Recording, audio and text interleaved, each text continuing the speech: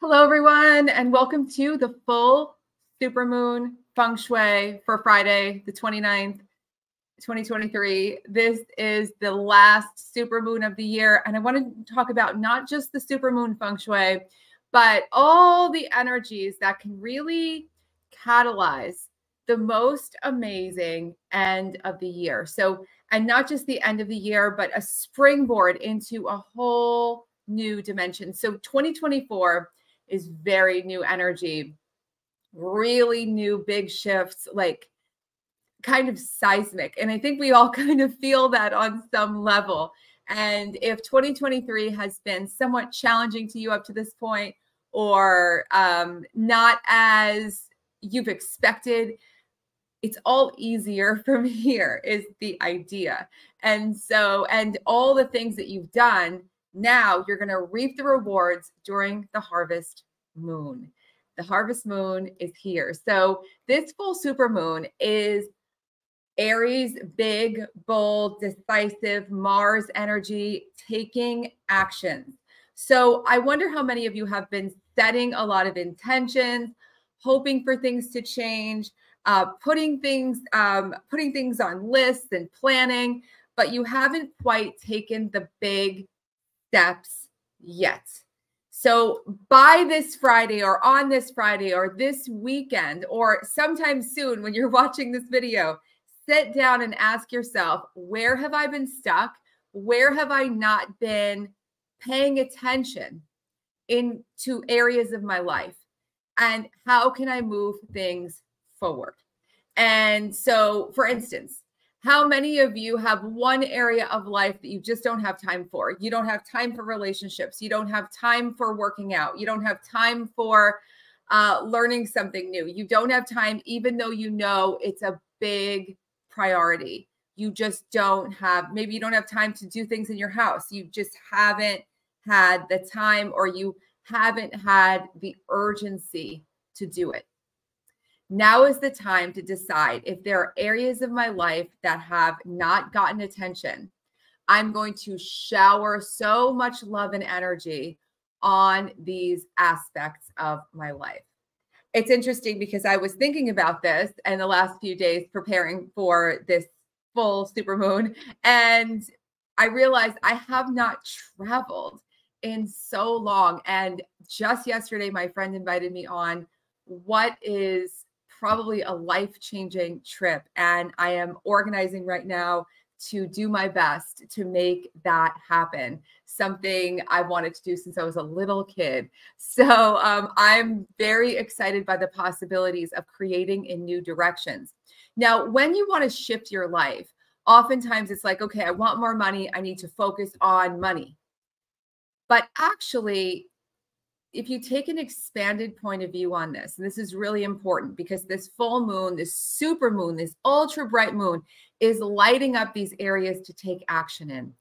When you actually focus on what you haven't been developing in some area of your life, let's just say you haven't been exercising and you go, oh, I don't have time for that. I don't have time for that because I really need more money. Or I really need more, opportunities, or I need more of something to come together for me. I need this problem solved. You have this other aspect of your life that hasn't been touched in a long time, but the focus is on, I've been so stuck, or I've been creatively blocked. There's nothing that's moving. There's nothing that's moving. And so the temptation is to just move into that area that's stuck and go, I'm going to make it happen. I'm going to make it happen. I'm going to make it happen. But instead, if you can look at those areas that you haven't touched in your life for a long time, like exercise, let's just say as an example, and you go, you know what? I'm going to start exercising right now. I'm going to go for a walk every day.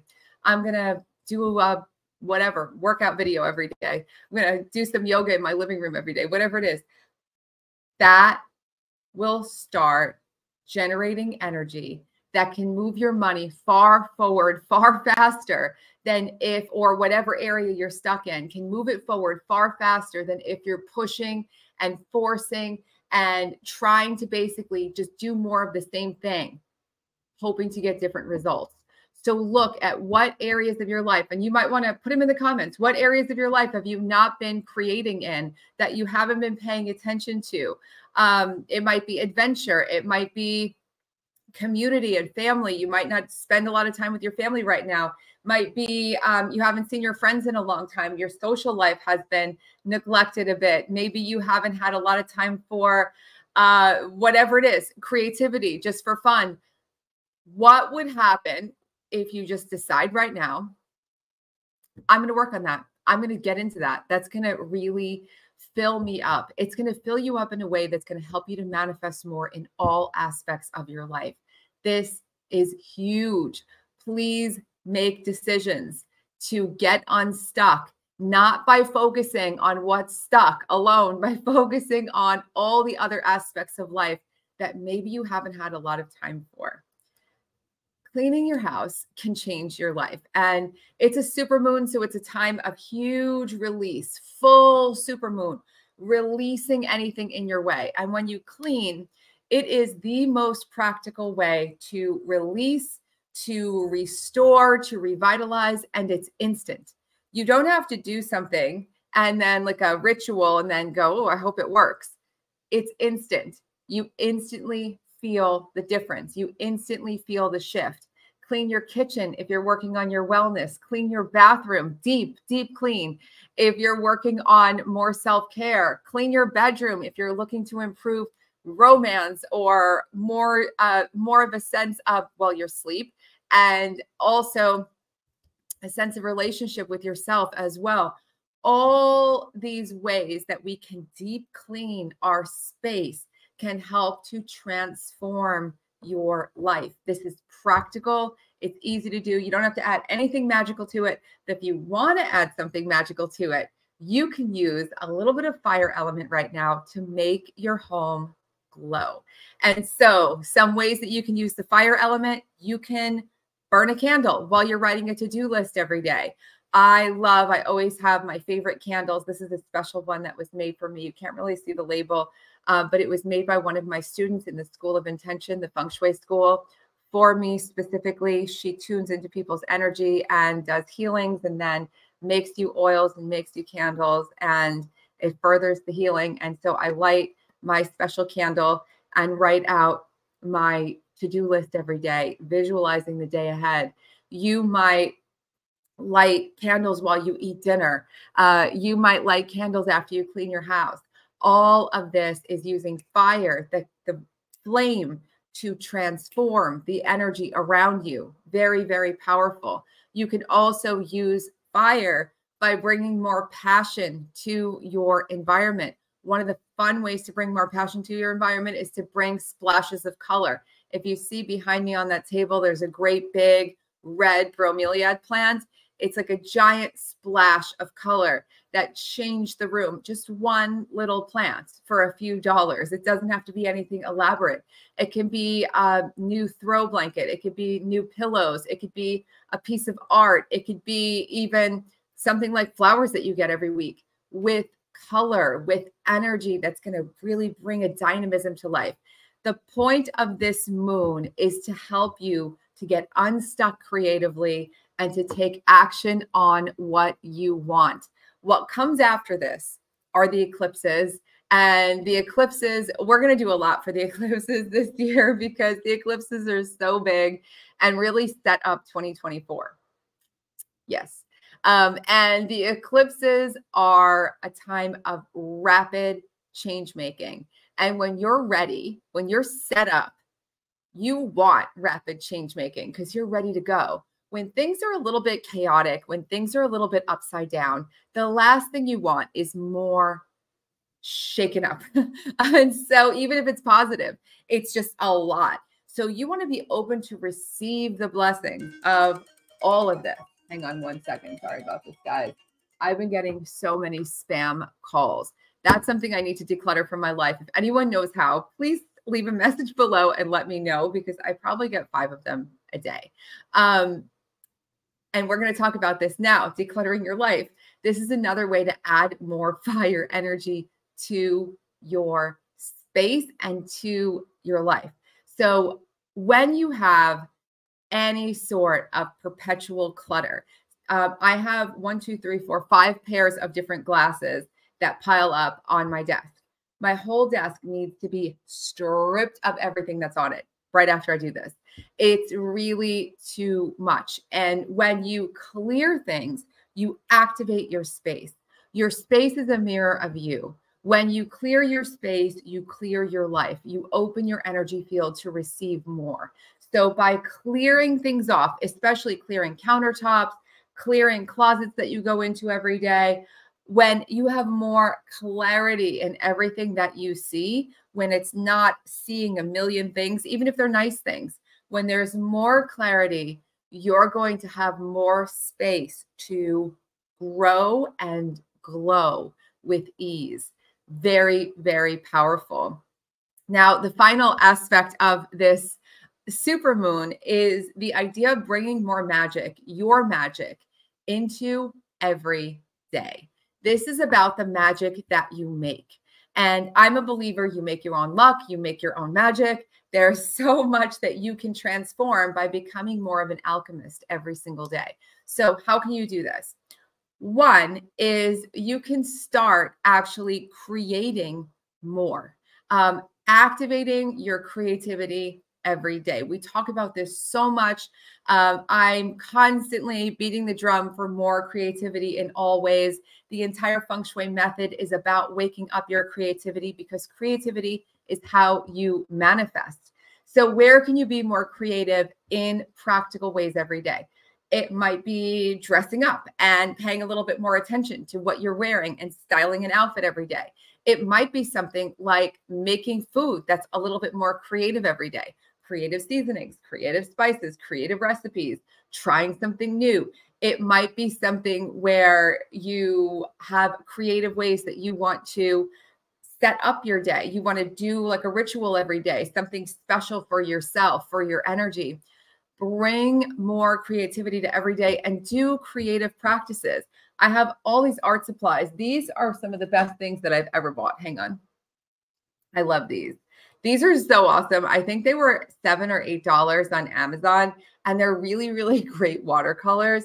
And I don't know the name of them. I'll see if I can find it. I don't think they have a name, but they were amazing. They popped up. I grabbed them, and now I do watercolor painting whenever I have a break. And it's easy. It's non-toxic. It's fun. I can pretty much bring it anywhere. It has the little brushes that fit inside, and all I need is water and a piece of paper, and I'm good to do something. And it's really, really fun. And these are the types of things that you can start doing more of. And when you do, it echoes through your life. It echoes through everything you do. The key to this moon is to start now. If you wanted to learn something, start now. If you've wanted to upgrade something, start now. If you wanted to do something, do a project, it's been lingering, start now. Don't wait. I don't care if you don't know what you're doing. I don't care if I don't know what I'm doing in certain projects that I'm doing right now. I'm figuring it out as I go. You will figure it out as you go. Just get started and activate more magic of creativity in your life, and also activate more manifesting magic in fun ways every day. Set intentions, play games, do some of the rituals. I've shared hundreds of rituals. Do some of the rituals, make your own manifesting ritual. Do something fun and do it for this moon. Start now. Maybe you have a moon ritual that you do once a month, and it doesn't matter. You do the same one every time, but you love it. That's great. Infuse that magic. Bring that magic to every day. You're going to see things start to transform, and it starts by making decisions. So decide, decide, decide, and have this be the most epic season ever.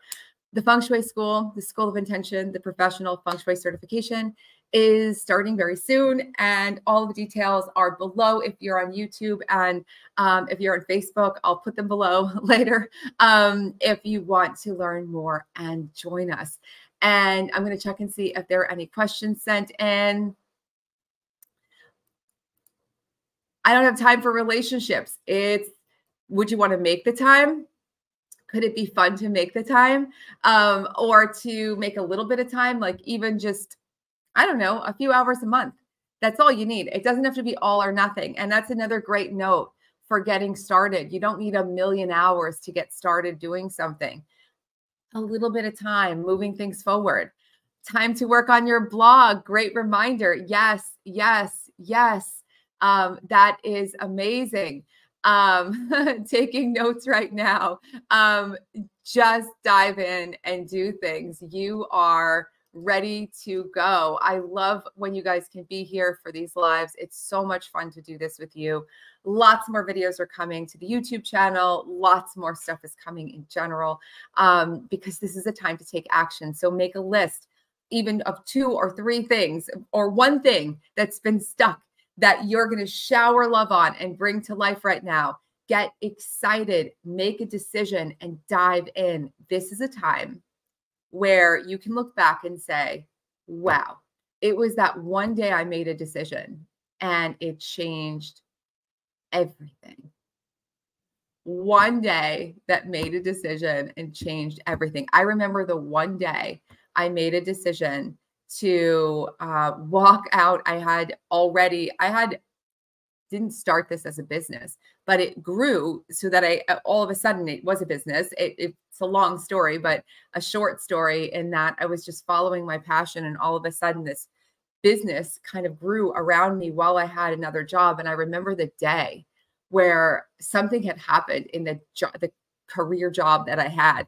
And I just nodded and decided. And I remember it. I remember grabbing all my stuff from my office, putting it in my bag, standing up, looking around and going, I'm never going back to any of this. And I walked out the door, didn't even tell anyone until later, just went home, started celebrating, and then told everyone because what had happened was really bad in the office. And I was like, I'm not dealing with this anymore. I'm done. And that was it. And I look back at that decision, even though I didn't fully know what I was doing in the moment, I did. It was so strong. And those are the moments that you can start creating right now. That's what I'm doing in my life in different areas. And I hope that you're doing it too. Someone asked, this is a great question. Do you ever feel like you get writer's block? If so, how do you get started? Don't force yourself to write. Try doing things that are that move energy around you. Do house cleaning, like we talked about. Energize your space and really fill yourself up. One of the reasons why I think a lot of people get more creative block is for that reason. Like it feels like everything has just sort of piled up and you need to be revitalized. You need energy to create. You need to be open to receive the flow. One other powerful thing for any of you dealing with creative blocks on this creative full supermoon is to remember that you need space in your mind to be able to open up and receive energy. And that often means shutting off your phone, reading more blogs, even watching things like this. I mean, do some of it if you love it, but try to limit your intake of things, intake of data, so that you can output a lot easier. And that could be really, really exciting and awesome. Wendy's been socializing like crazy. Woohoo! Lots of relationship potentials. That's amazing. I love to hear it. That's amazing. So you accepted an offer to hear about diabetes medications, good for professional relationships moving forward, and keep moving forward in your own personal life outside of work. Oh, thank you so much, Angela. I really appreciate that. It means so much to me. So much. Sometimes I have imposter syndrome. We all do. That's a good thing. It's good to always stay grounded in being a human being. This isn't about turning yourself into someone else. When we talk about big transformation, it doesn't really mean transforming who you are or trying to be someone else. And when you're a human being, you are inherently all things. No one's perfect. We're all perfectly imperfect. And we're all figuring things out. And the joy of life is, I think, what I'm getting to is just being in the adventure. And adventure is a very big aspect right now. Embracing adventure, embracing the new. 2024 is going to be so very new.